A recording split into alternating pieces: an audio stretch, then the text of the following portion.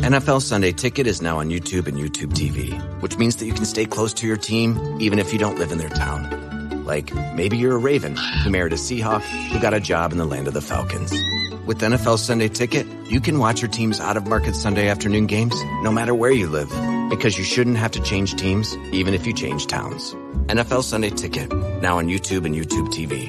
Go to youtube.com/presale to get $50 off. Terms and embargoes apply. Offer ends 9/19. No refund. Subscription auto renews. Hey, what's going on, Giants fans? Welcome to the latest episode of our Talk is Cheap podcast. Daryl Slater here with Bob Brookover. Well, of course, NJ Advanced Media, the Star Ledger, NJ.com. You know our whole spiel by now if you listen to this podcast. So we did record a little bit earlier. Had some glitches, and scrapped it after about 10 minutes. But we're starting over, honestly, now because we were recording before Brian Dable's press conference, his Zoom call. He usually doesn't say much on those, but today he did. So we had to write some things. And now here we are. It's about 2:15 on the East Coast where I am in New Jersey. Bob's in Arizona with the Giants, and it's about 11:15 there in the morning. So, Bob, good afternoon. Good morning to you. How you doing? I'm doing great.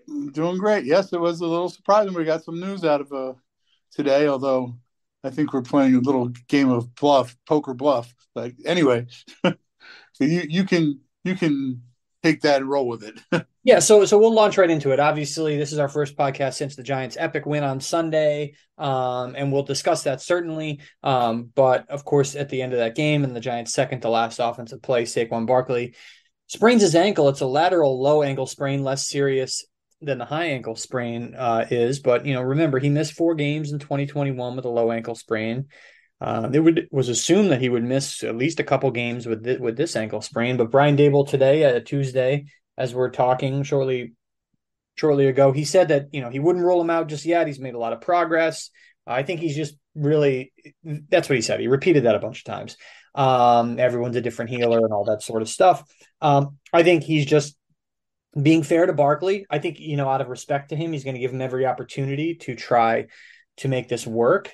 I don't see any way he plays on Thursday, but that's what he said, and so that's where they're at.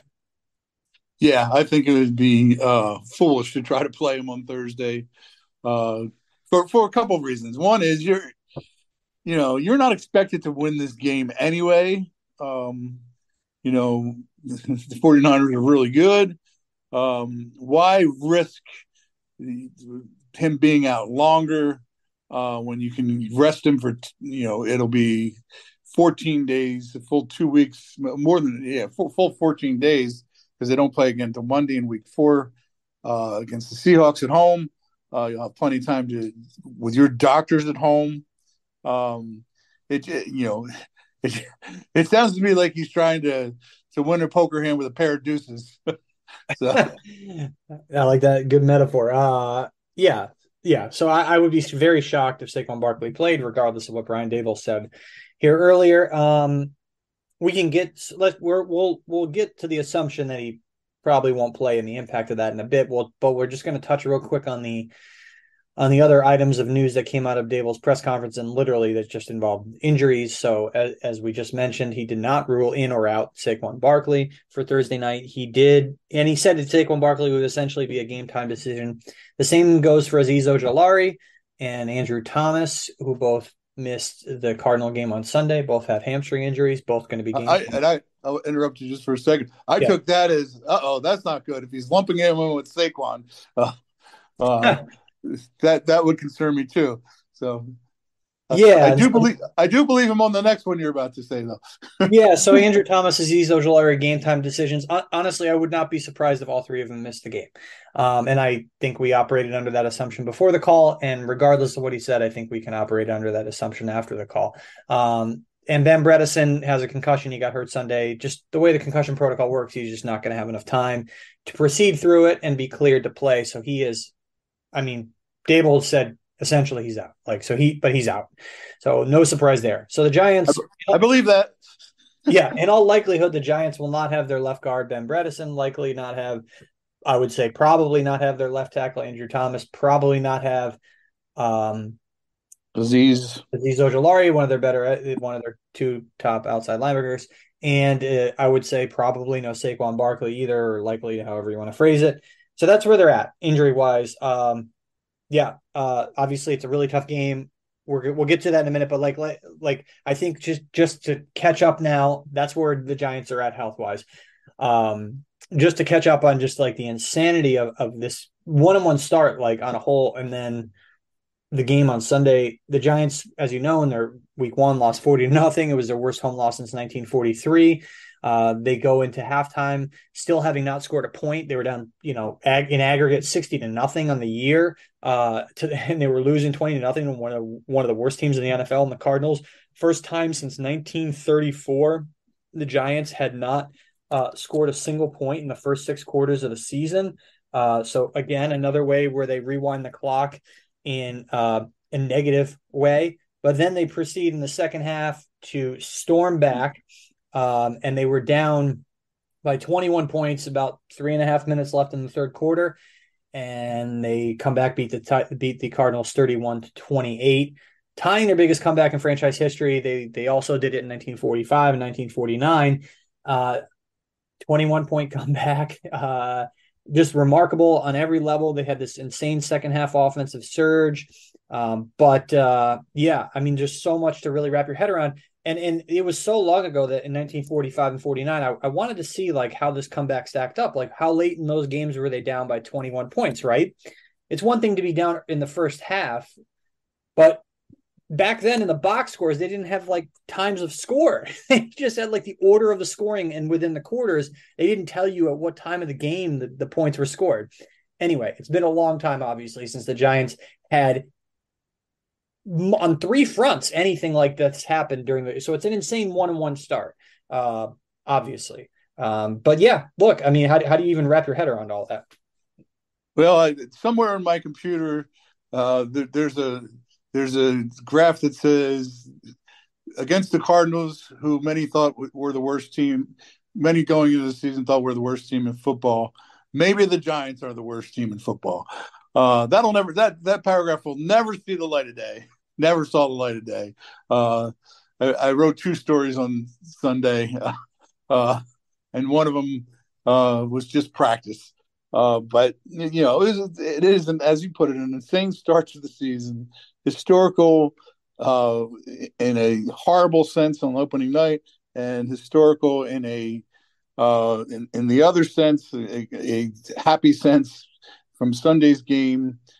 Yes, it was the Cardinals, but anytime you're down 28-7 in the third quarter, it was 20-0 at halftime.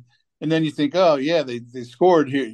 They're back in this. And then the Cardinals went right back down the field and scored again, got a 2-point conversion. You're like, ugh. But you know what? Daniel Jones and the offense could not be stopped in the second half. I mean, they were not stopped. I mean, they touchdown, their 5 possessions, touchdown, game-winning field goal, 4 for 6 on third downs. And the 2 they didn't make, one they made it on fourth down. With they used the tush push, got a first down to keep a drive alive, and then the other time they didn't get converted on third down was when they were just setting up Graham Gano to kick the game-winning field goal.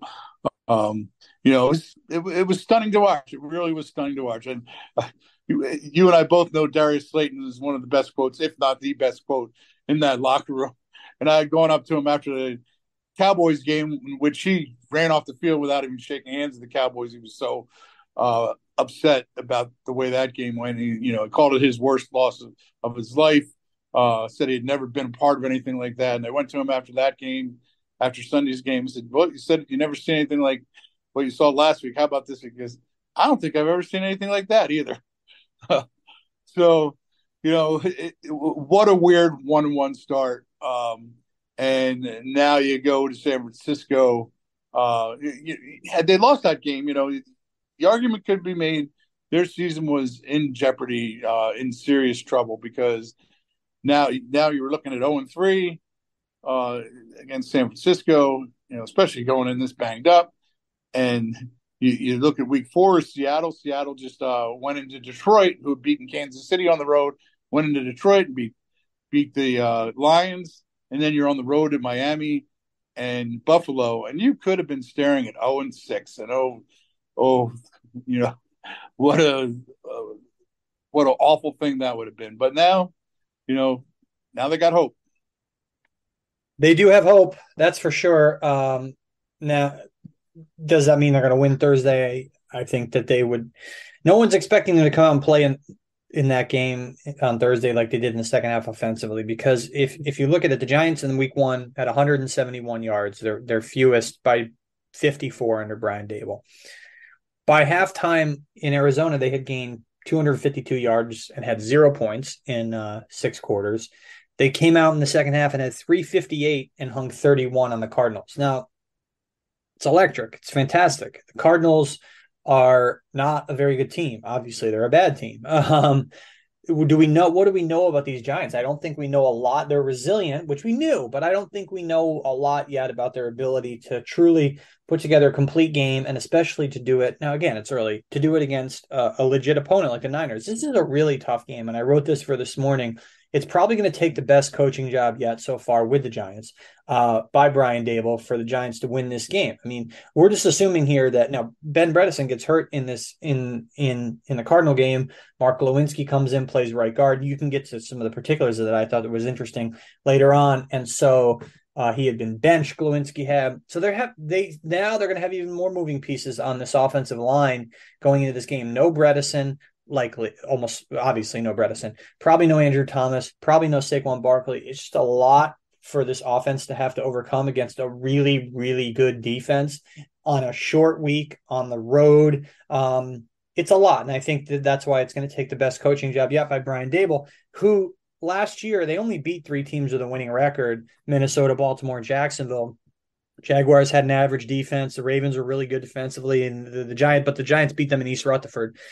Lamar Jackson handed him that game. And the Vikings had a really good defense on a whole, but they were kind of exposed as frauds down the stretch. So I think that for many reasons, this would be the best coaching job and most impressive win by Dable, even though it's a regular season game and not a playoff game. If they're able to pull it off, I don't know if I see it, but yeah, you want to get in a little bit into the offensive line because we talked about Saquon Barkley. It goes without saying the impact his absence would have. What about them trying to run Matt Breida behind what is now a patchwork line? Yeah. If Brian Dable wins this game, he's the front runner for the coach of the year again. But the offensive line, it's a fascinating mess right now. And for them to put up the yards, and I don't care whether the Cardinals are any good or not, given what they had. I mean, going into that game, think about what they had going into that game starting after benching Glowinski. They had a center playing his second NFL game. They had a right guard playing his first NFL snaps at the position. The left guard was the most experienced, was Bredesen. He had made 11 starts in his career. The left tackle was Josh Azudu, making his third career start, getting his first snaps ever at left tackle. And at right tackle was Evan Neal, who started most of last season. He missed his stretch hurt. And he's the guy they're most concerned about right now because he continued to struggle against the Cardinals. Had 2 penalties in that game, including one that could have been costly, a holding penalty. Got Darren Waller touchdown called back.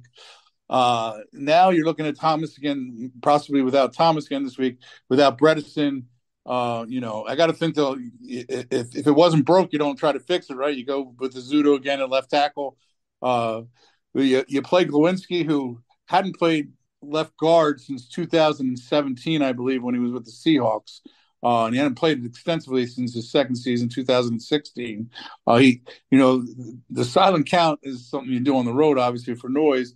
And he wasn't like the left guard starts the cadence, and he wasn't all that. He hadn't practiced, obviously. He wasn't all that familiar with how to do it. He figured it out, and he actually played a much better game at left guard than he had at right guard when he got benched the week before. It's just amazing what has happened to this offensive line. When Thomas gets healthy and Bredesen gets healthy, there's going to be a lot to sort out. But right now, they just got to get through Thursday. They do. And yeah, so I think I agree. I think they'll go Azudu from left to right. Azudu, Glowinski, Schmitz, obviously, McKeithen, and Neal. Let's say, all right, so then what do they do And then this throws a weird monkey wrench into it, right? Because Glowinski came in and he played well. So what do they do when Bredesen and Thomas are healthy again? Which is going to happen. I mean, those guys don't have long-term injuries. You're going to go Thomas at left.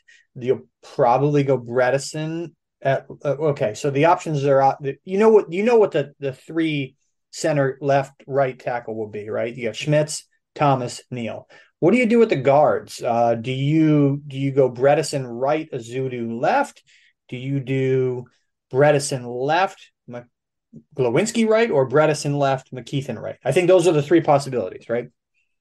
They are, except, and I raised this in my story about the offensive line today.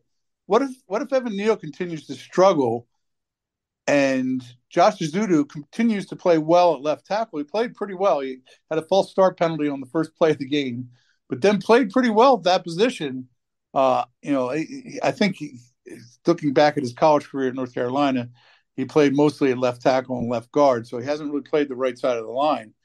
But if Evan Neal continues to struggle, and you got a guy who's playing a good left tackle, would you consider? I mean, I know he's the 7th overall pick in the draft. Hard to give up on somebody you've invested that much draft capital in. But it's something to think about, at least if you're the Giants. Because it's not like Evan Neal has just struggled for 1 or 2 games here at the start of this season. It's been a long stretch now that he has struggled as their right tackle. Very true. I mean, to your point about Azudu, well, you just look at the grades from Pro Football Focus here. Glowinski wound up playing 37 of the 68 snaps. But Glowinski graded out, to your point, 66 overall, pretty good. 78 in pass blocking, quite good, and then 60 against the run. And Azudu was basically the same, 65 overall, then 78 pass block and 60 in the run block. So not a lot to be concerned about necessarily with those two guys. McKeithen also solid, but I'm not going to bore you with the numbers. The numbers with Neal, man, wow, 45 overall grade. His pass blocking wasn't as bad, but it was not great. 54 in pass block and 54 in run block. And he had a 25 pass block the first week of the season. So he's graded in the 46-45 range in 2 straight games, which is not acceptable. You can't have that. I mean, he did not give up 8 pressures like he did in week 1. He gave up 2 pressures, but he had the 2 penalties. And for the season now, he's given up 10 pressures, and it's just not good. It's not good. No, it's a big concern that they got to figure out. Again, like I said, you just got to get through this week. But, the thing about this week is you're facing a different animal in the 49ers than the Cardinals. So even those guys who played pretty well will be dealing with something entirely different on Sunday. That guy named Joey Bosa, he's pretty good, I think. Nick Bosa. Nick Bosa, I'm sorry. But what you said is true. Joey Bosa is pretty good. He doesn't play for the Niners. But during the Super Bowl last year, I kept calling Jason Kelsey Travis. So I have a problem with brothers. I was going to say Travis and Jason look quite different, whereas the 2 Bosa brothers, there's a bit more facial similarity, I think. I guess even Joey has longer hair or did.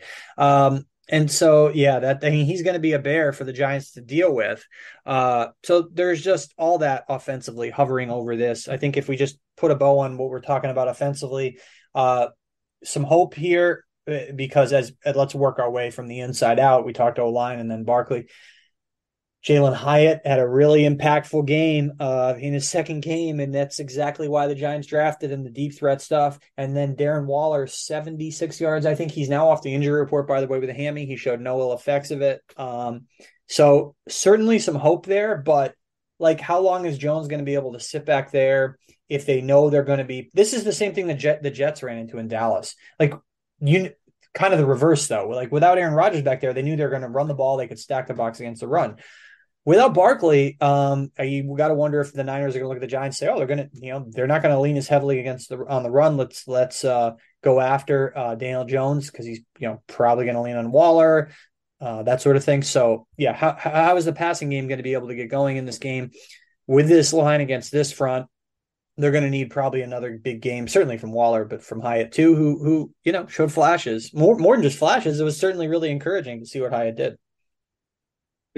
It was. I mean, they certainly, they've dealt with it. They've played certainly plenty of times in the past without Saquon Barkley, the 2020 season almost, and did not play well. It's hard to figure out how important Barkley is to the Giants. He obviously is a great player, and he obviously was very important to him last year when they finally made it to the playoffs. But the thing is, they've been bad for so long. Until last year, they were bad with him, and they were bad without him. He was a great player, especially his rookie year. I looked up a thing today. Since he's been here, the Giants are 2-10 against winning teams when they didn't have Saquon Barkley. Wow. I suspect I hadn't looked up what they were when they had him because they probably weren't good against winning teams either. But he's obviously going to be missed. The games they won, Wayne Gallman was actually filled in great for him in 2019. I think they won a game at Washington. He had a really good game, 2 TDs, but got hurt the next week. Had a concussion the next week and never really played great the rest of that season. They need, and Matt Breida is a pretty good player. He's a very competent NFL player. They're going to have this running back by committee against this team. We're going to get to see him and Brightwell and probably Eric Gray. But they're going to need to at least try to run the ball to keep them honest, to your point about them pinning their ears back and coming at Daniel Jones. The Giants, at least, are going to have to try to run the ball and see what happens. Yeah, I mean, yes, for sure. The ball security stuff will be interesting to see with Eric Gray, who's kind of shed that bad reputation he had earlier in his college career with the help of DeMarco Murray during his time at Oklahoma. Let's see if he's able to. The Niners are going to know he's a rookie. Obviously, they're going to go after the ball, and let's see if he's able to hang on and be a consistent player for them. And just switching gears, I think that kind of sums it up offensively. But to the defensive side of the ball, like the Giants are not winning a shootout against the Niners. Period. They're not pretty much if they had all their healthy players, and not in this case. They're not scoring likely 31 offensive points against the Niners. All right. And so their defense has to play better. The Giants defense has got some serious issues right now. Serious. They have some serious issues. What they don't have is a sack or a takeaway. And they do have some pressure, 7 of them in 2 games. I figured out yesterday, looking at Pro Football Focus, there are 8 players in the NFL right now that was before last night's game, 8 players before last night's game who had more pressures than the Giants. Yeah, PFF actually had them with 15 pressures as a team in that game. In the last game, and 6 in week 1. So I don't know. Maybe I must have misread it. Yeah. So if you go to but still, I will say this. So you look at this. They had 15. So Dexter Lawrence had 5. He was great pass rush wise. Leonard Williams had 4 in that game. He was great pass rush wise. Another underwhelming game for Kayvon Thibodeau, a 51 pass rush grade with 2 pressures. Once again, no one is doing much of anything Leonard Williams, very good game. Besides Dexter Lawrence, they're not getting enough pressure. Now, yeah, let's see how this adds up. It went 5 for Dexter Lawrence, 4 for Leonard Williams, 2 for Thibodeau, 2 for Micah McFadden, 1 for Zimenez, and 1 for Isaiah Simmons. Is that 15? Yeah. Well, that's 9 and 6. That's 15, right? So, but just goes to show you. I mean, sorry, but like 1 pressure is not like an impactful performance, right? They've got some issues, certainly. Deonte Banks graded 39 in coverage in that game. Right. And that stuck out big time. Xavier McKinney, 54 in coverage against Arizona. Not great. I mean, so that they've got to get that fixed. I mean, the first week it was and Trey Hawkins played well, 79 coverage grade. Dory Jackson played better than he did in week 1, a 60. So they need to have a game where all of their secondary gets it together and plays consistently, and they're able to get more pressure from someone other than Dexter Lawrence. Yeah, I mean, and the someone you'd like it to be Kayvon. Yeah. He's the guy who is the advertised as a star, wants to be a star, and last year he missed the first two games. In some ways, he's missed the first two games again this year. But he needs to really show up against the Niners. He's scuffling. I mean, the worst three pass rush grades he had last year. The number 4 worst was a 59. Then below that was a 54. He's definitely scuffling.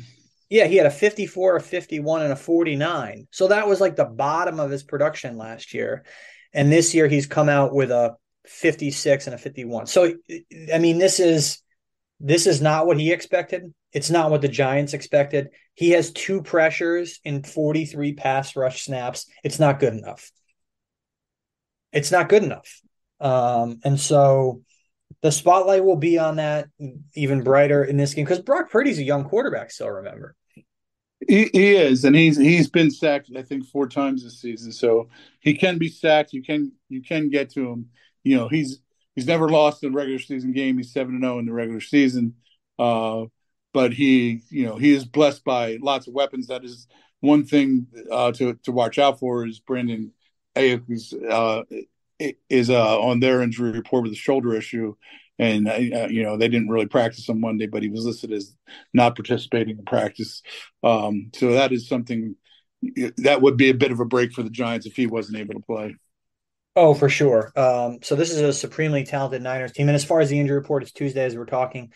And we'll have this podcast up for you shortly after we're done. The injury report for these Thursday games comes out on Wednesday. So that's why it'll be another day before you see these injuries, the official report. But I mean, some of this will come right down to kickoff with Ayuk or Barkley or whoever, Andrew Thomas. So I think that it was a great win. It was a great win for the Giants. There's no doubt about it. Does it mean that they're not going to stumble throughout this early season gauntlet? No, it doesn't mean that. Like, they could very well go out and lose this game and then each of the next 3. And then what are we talking about? Then no one's hanging a banner for what they did in the second half in Arizona. They have to build on this. They have to put a consistent game together. They have to get healthy. They got to put a consistent game together against not just a bad team, but a good teams, because they got 3 other good teams coming up, 2 of them on the road. They got, I know everyone's really happy about this game, but not only, I think the Barkley injury obviously puts a damper on it, but so does the reality of what they did in the first half. Yeah, it really does. And to your point, what the schedule, just a really, really tough schedule for these first 6 games. And how many of them are you going to be without Barkley? And then I think Game 7 is the Commanders, who have started 2-0. Just to go back again to how important Sunday was. If they lose that game, they're 0-2. Every other team in the division is 2-0, and you're in deep trouble. I mean, I don't think it's overstating things to say that they saved their season on Sunday. Oh, they absolutely did, given it maintained the wiggle room that they benefited so much from last season with the hot early start. You're talking about a team here that has, after week 1, they go 7 of 10 on the road. Now they're in the second, they're leading into their second of those 7 road games right now as they prepare for the Niners. But it's just such a tough gauntlet, which is, I guess, redundant. But as you mentioned, the Commanders are no pushover. We'll know a lot more about this team, as we've said, in the wee hours of the 16th of October, the late hours of the 15th after that Sunday night game in Buffalo. But let's just say Saquon Barkley, the initial prognosis was that he would miss.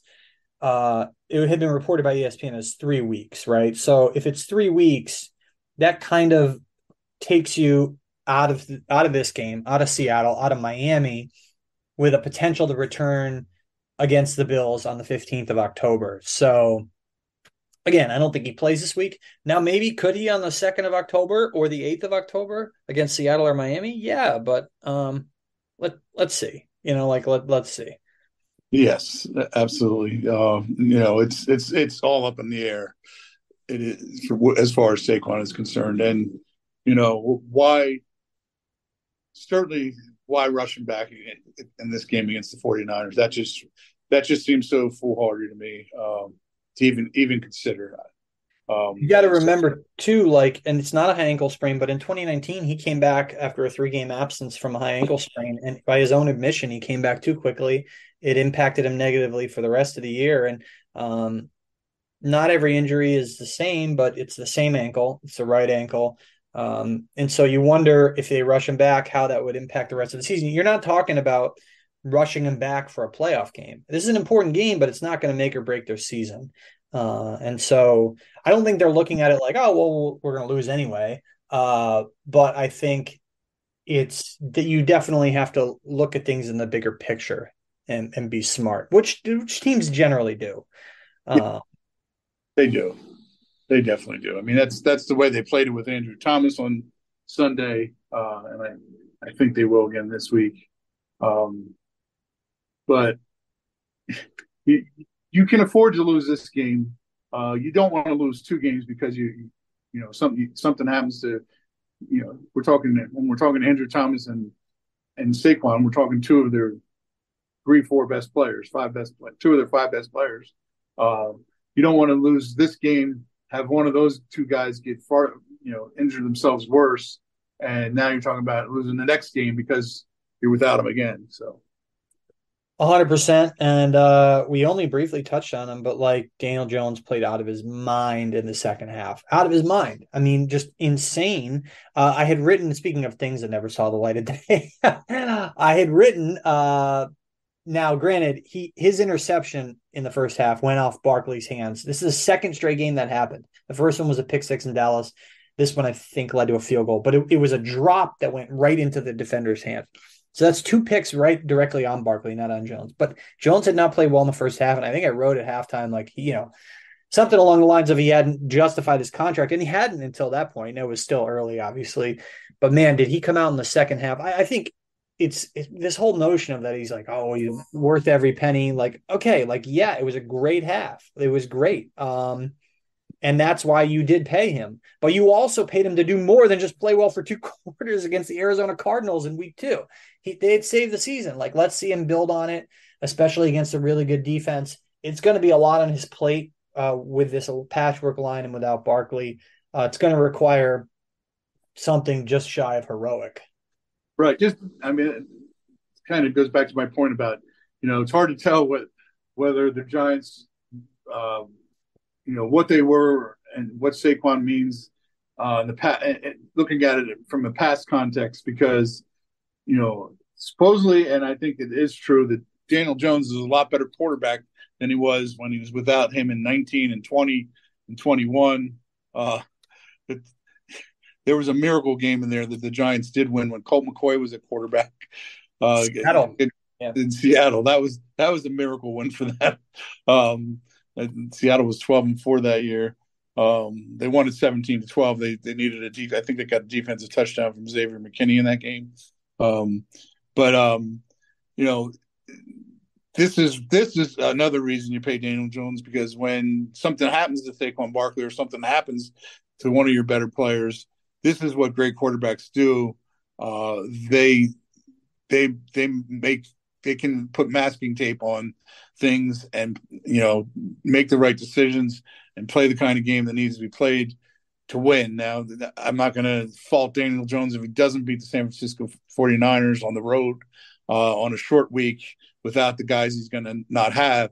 But you would like to see him stand up and play one of his better games. I'll go back to week 3 last year when the Giants lost to the Cowboys at home. They didn't play a particularly great game. They lost by 7. But if you go back and watch that game, Daniel Jones played his butt off that day under heavy pressure from the Cowboys, kept the Giants in that game. That's the kind of thing you'd at least like to see from him against the 49ers Thursday night. And then they went out and rattled off 4 straight wins to get themselves very much above water at 6-1. They beat a bad Bears team. Then they went to London and had that crazy win over the Packers. This next week, a crazy win at home over the Ravens. The next week, to go to Jacksonville, had that insane win with a Fabian Moreau goal line stop. It's 3 straight weeks. Dable smoking the cigar on his way out of Jacksonville. Yeah. So I think that even though that was a loss, a 7-point loss to the Cowboys in week 3 last year, a bit of a springboard in terms of the confidence maybe for Daniel Jones. So something to that. I think that's a really good point you just brought up. So, well, but the reality is they're here with a tough hill to climb. And so we'll give you our picks. I'm just going to wing it because I have not given it much thought. But what do you think? How are you going to pick this game? Yeah, I'm gonna. I can't see the Giants winning this one, given the circumstances. I like the Niners 31-17. Before you were saying that, I was going to go 34-17 Niners. I'll pick it even. I'll just pick different numbers. 34-14 Niners. Again, I don't think not a lot of shame in losing this game. I mean, I guess unless you lose at 40-0. But the Niners are a great team. The Giants are undermanned. They're in a short week. I know they stayed in Arizona to do these walkthrough practices Monday, Tuesday, but yeah, probably not happening for them. It would just be an enormous upset victory if they were able to win this game without Ben Bredesen and Andrew Thomas and Saquon Barkley and Azeez Ojulari.